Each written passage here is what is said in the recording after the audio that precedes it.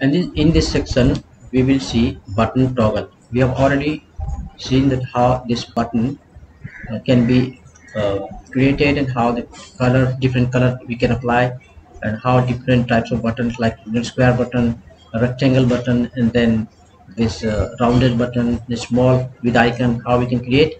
So in the last video we have covered. In case you have not seen that section, then please check that. And now we will work on this button toggle.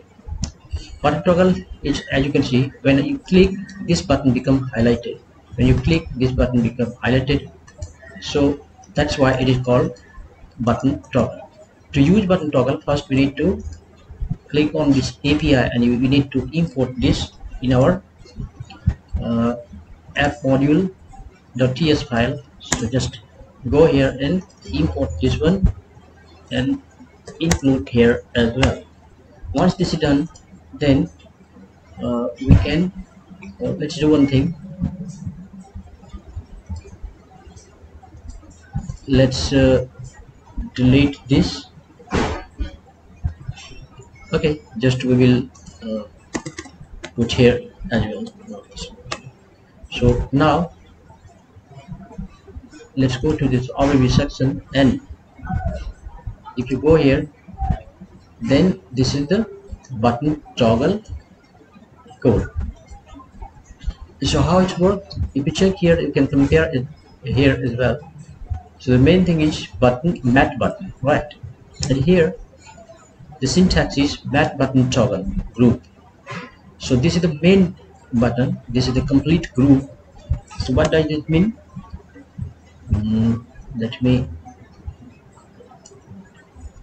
put here divider. Okay, so this is complete button group. This is complete button group, right? This, and then inside this there are three buttons: first one, second, third. So what we have in this, the first one, mat button toggle group, mat button toggle group. And then name whatever name you want to provide here, and then this is the font style. Okay, and then mat button toggle, not group, like this. So value, whatever value you're putting here, bold, and value italic. Later we will see when we click, then this value can be passed. Okay, underline. So whatever name you want. For example, here I want to about, okay, services, and then contact.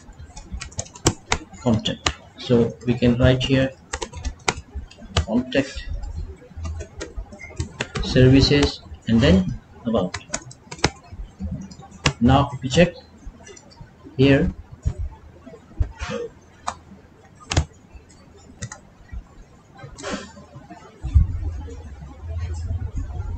okay, so this is the output: about, service, contract. So this kind of button we can create here with toggle effect.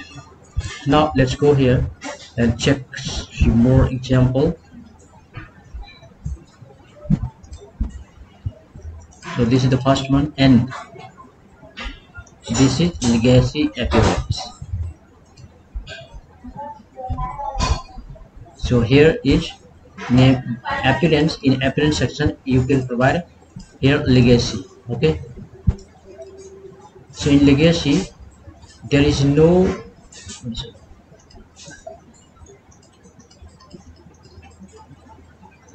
as you can see, it is a bit dim, and also there is, like, you know, underline type, like shadow in the bottom in the legacy. The only difference is just you need to provide here legacy, here toggle group, then legacy. Rest of the things are same.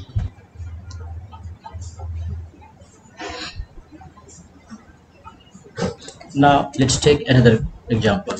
Let's write here mat button toggle group, and then here we will provide an alias, like, you know, my B group, whatever, SB group. So why we are giving this one is for that, so that we can access its value outside of this mat button. And here mat button toggle group. And now let's close this group. Oh, there will be no space actually, so that's why. So this is mat button toggle group. Toggle mat button toggle group.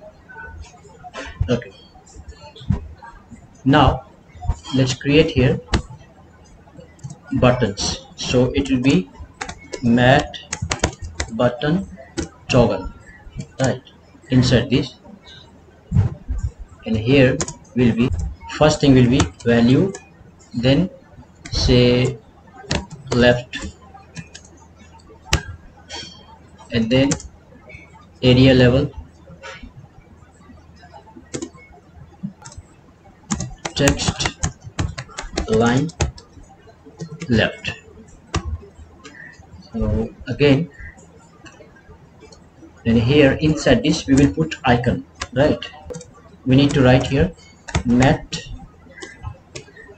icon, and inside this we will write the icon. So icon name will be format align left.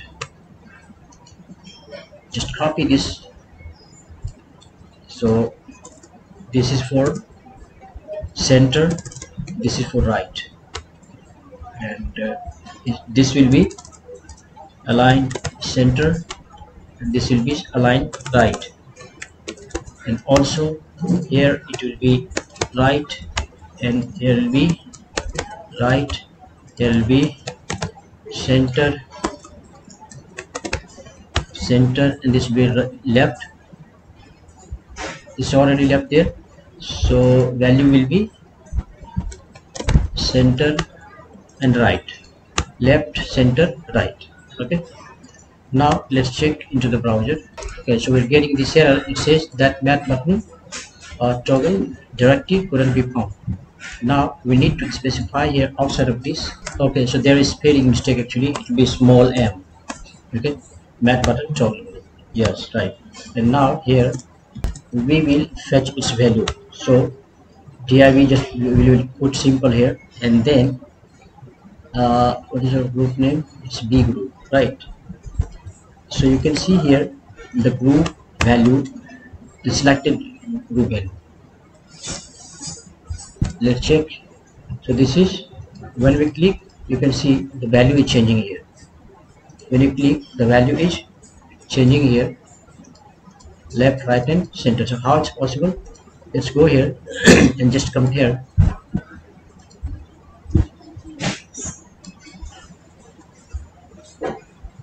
Yes, so this is the value, this one. When we click, and this is the icon name, this icon name, and when we click, then its value changes, and the value which we are displaying here is simply a value dot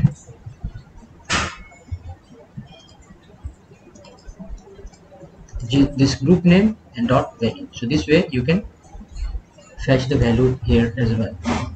And in this section we will see how to button toggle with forms. So this is template driven form. In Angular, you know template driven form. So if you want to use this inside template driven form, then how it's possible? First you need to do is mat button toggle group the same, and then ng model font style, whatever the name you want to provide here. So ng model foreground area, this one. Rest of the things are same. So, and the value you will show, we will see the show here. Now inside app component.html.ts file, we need to specify here form group. Since we have used here this ng model and form group. So we need to call here font style of control. So form control we need to call and the top. So it's been called here, and then finally this font style. Which one? This font style. Here we will write font style, then string and value. So simply font style here string. Not here actually. So it will be like this: font style string. That means initial value. If there is no initial value, then there will be no error. That's why we are providing here question mark. That means the value will be dynamic based on the click of the user. And it says that there is an error. Then the error says not assignable to string, and says okay, this for ng model we need to call here forms module here. So have we called that forms module? No, we have not called, right? So import, let's import in the top somewhere. If you want to use this ng model directive, this one, then you need to import here forms module. So import forms module from forms, and then just import it here as well, right? Now if you check, then the error is gone. Okay, now let's go to here and refresh the button, and then it didn't come anything. Have we saved it anyway? At all template driven form. This one also is saved now, and here as well. So just let's take this divider as well.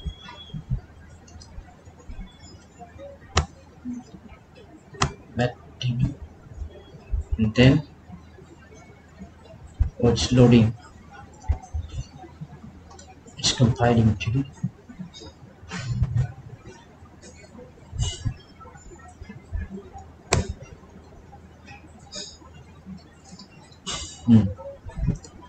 Yes, so now if we click, then the value changes. So this one is example of template driven forms. When you are using Angular template driven form, in that case you can fetch the value based on this, like this, okay, with the help of ng model. So this value is displayed here. First this value goes to here, and then it is fetched here. And what about if there is reactive forms? So let me show you with an example of reactive forms also. So this one is example of reactive form. Which one? This, the below one, this. So let's go here and form control, font style, this one. So here you can see everything is same, mat button toggle group, and the main difference is form control and then font style control. So now when you place this mouse, there is error. When you place this mouse, it says that can't bind to form control since it is not property of mat button toggle group. So what we need to do here is we need to call reactive forms here. Okay, import reactive forms module from here, and then we need to import here as well. Then reactive form group will work. Now the error is gone, right? So let's do one thing. Once again, let's take here the divider, and now let's go here, refresh, and you can see the value is changing this as well. So how it's possible? With these forms, this font style by control.value, we have already specified this with form control. Okay, so with this form control directive, the value can pass to here to TS file, and whatever value will be changing, once again we are displaying here from control value with this reactive form. So as you can see, with this reactive form we can send this kind of data and receive from the TS file.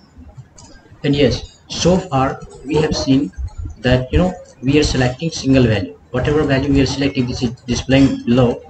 But if you want to make the button to select more than one, in that case we can write the code like this: multiple selection. So in multiple selection, everything is same. Math button toggle group, and then you provide some name here, ingredients, say example area level. And one thing which is special here is multiple. Okay, if you provide this multiple, in that case you can select more than one at a time.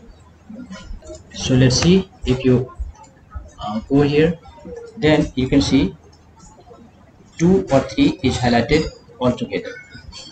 Okay, so this way you can select more than one also.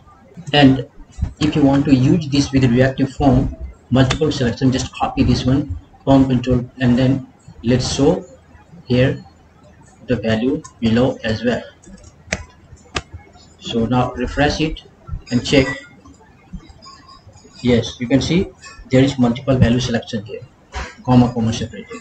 Okay, so this way you can use the multiple value selection with reactive form as well. So guys, that's it in this form group, and in the next video we will work on first form field. Okay, after this we will work on form field. So that's it. Stay connected, and let's meet in the next section.